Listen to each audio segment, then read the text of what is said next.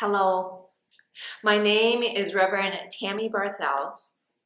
I am the pastor at Emmanuel Lutheran in Rhinelander, Wisconsin, and the president of the Headwater Conference, Conference 3, which includes Pioneer Lake in Conover, Prince of Peace in Eagle River, Ascension and Calvary in Minocqua, Wisconsin, Trinity and Emmanuel in Rhinelander, Shepherd of the Lakes in Sainer, Wisconsin, and Faith Lutheran in Three Lakes. The verse on hope that I chose is Romans 5:5. And hope does not disappoint us because God's love has been poured into our hearts through the Holy Spirit. I thought of this verse immediately when Bishop Katherine asked if we would do a devotion on a Bible verse that has to do with hope, our theme this year for Synod Assembly. This is the verse that I use at each funeral or memorial service that I preside at. It is a verse that reminds us that hope, that God is always with us, that God's promise of eternal life is true. This gives us hope when we feel hopeless. No one can take this hope from us because the Holy Spirit has poured it into our hearts. It is with us forever. Even though I knew this is the verse I would probably do a devotion on, it didn't stop me from looking up other verses on hope through BibleGateway, my Bible app.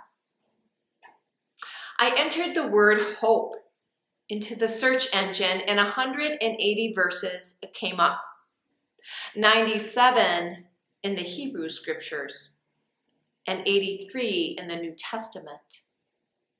The book of Psalms had the most with 34, with the book of Job running in second with 18 verses. That most definitely surprised me because the book of Job doesn't strike me necessarily as a book of hope. But as I reread Job's story, Job does not lose hope in his Lord. The journey for Job was not easy. The book of Job explores the story of good, innocent man who suffers terrible loss. Everything he has is destroyed. His wealth, his beloved children, his health. The book of Job explores questions such as, why do the innocent suffer? Where is God in my suffering? What kind of world is this? I am sure we have asked many of these questions during this past year with the pandemic, the election, civil unrest, personal trauma, and much more. Throughout the book of Job, Job holds his innocence, even when his friends accuse him of sin and calls him to repent. His suffering is not the result of sin, and his friends' accusations only add to Job's suffering. What the book of Job does for me is remind me that it is okay to lament.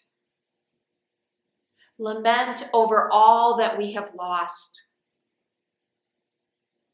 But it also teaches me about the power of prayer. Job continues to pray to God.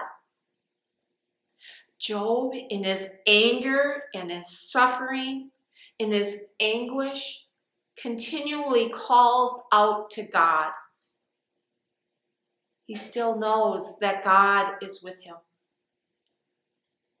And here's the other thing that I remember about the book of Job. At the end, God takes Job on a grand tour of the cosmos. God does not speak of Job's suffering, but instead takes Job's focus off himself and helps him to see the world around him. The world, as God described it, is a good, ordered creation, but it is also given a certain freedom. God takes delight in the creatures, the seas and the wild animals. God cares for them as God cares for us. In the face of Job's suffering, he is invited to see and delight in the world God has created. Job is invited to live in it with the same freedom God gives all of God's creatures. In spite of his great suffering, Job accepts that invitation and chooses to live and love again.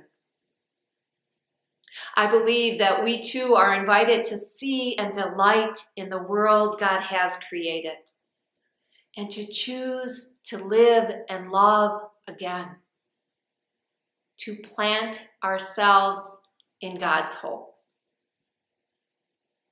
Yes, 2020 was a trying year. We had our time of anger and anguish, our time to lament. But now is the time to focus on the hope that God has given us in Christ Jesus. Remember that hope does not disappoint us because God's love has been poured into our hearts through the Holy Spirit. And it is this hope in which we stand, in which we say, thanks be to God.